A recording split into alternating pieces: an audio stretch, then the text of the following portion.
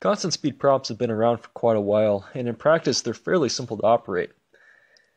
But I often find that how they work can be hard to understand for the student transitioning to complex aircraft. A constant speed prop is somewhat like a car's automatic transmission. It selects the proper gearing for the plane's speed in order to keep the engine at an efficient RPM.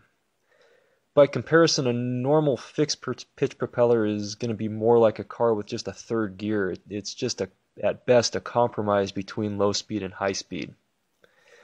The gearing, though, in this case is the pitch of the propeller blades, or the angle of the propeller blades.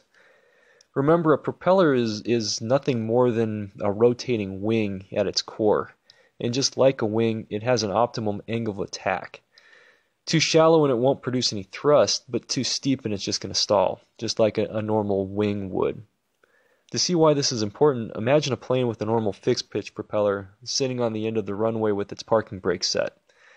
Every time the blade turns, it takes another bite out of the air equal to the pitch of the blades.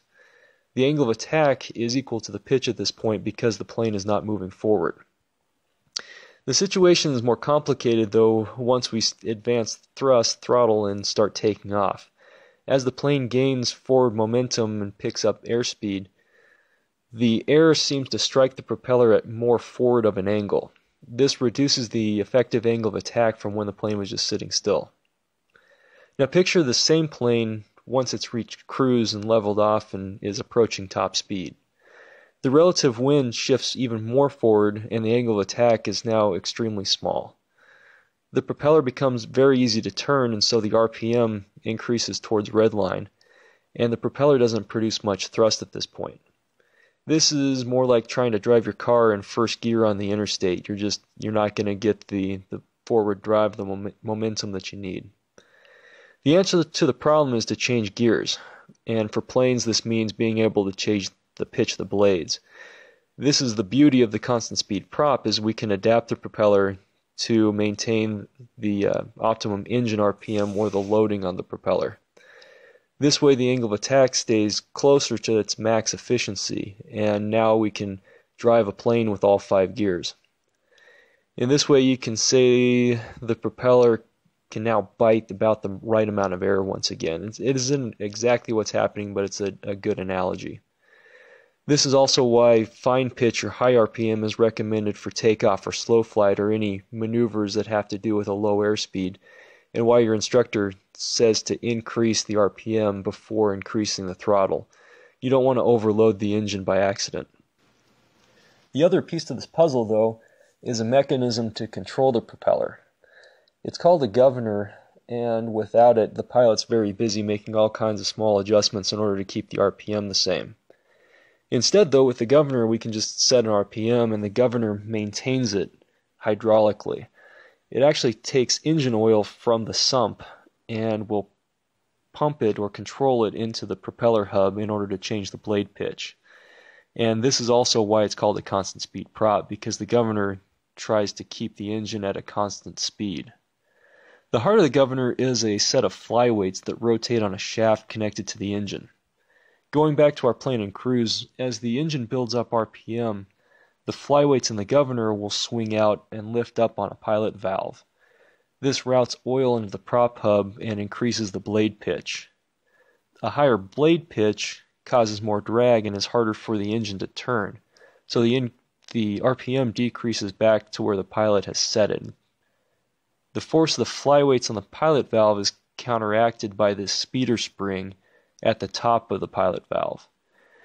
The two forces are constantly working against one another, and once they equalize, the flow of the oil stops to the prop hub, and the blade pitch will remain at that setting. The pilot then can select a specific RPM by changing the tension of the speeder spring, and this is also what that little blue knob or lever in the cockpit is attached to, in case you ever wondered. The exact opposite occurs if the RPM drops too low. The flyweights move in, the speeder spring will push down on the pilot valve, and oil will be able to return from the propeller hub back to the engine's sump.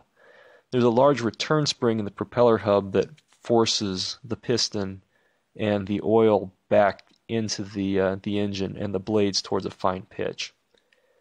Now in reality, the governor is constantly making these adjustments to keep the set RPM, but it's easier to notice when we're starting a climb, a descent, or changing RPM settings. Looking at the cutaway of the governor now, you can clearly see the speeder spring, the pilot valve, and the flyweights, and most of the other parts that we've diagrammed here.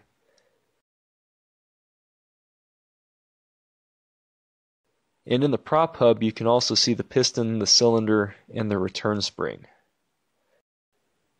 Also keep in mind that everything I've talked about so far relates to single-engine aircraft.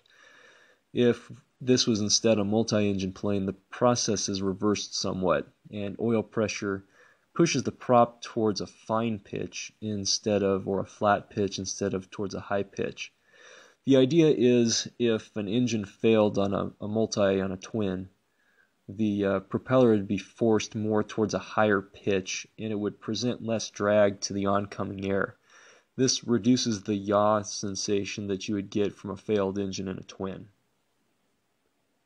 Again, this is really just the basics of propeller and governor operation. There's far more to know, of course. If you're interested, I would recommend checking out the links I've posted in the description. There's plenty of videos here on YouTube that'll go into a deeper detail, and I would also recommend the book Aerodynamics for Naval Aviators. There's a section in there that goes over propeller efficiency and disc loading in much greater detail.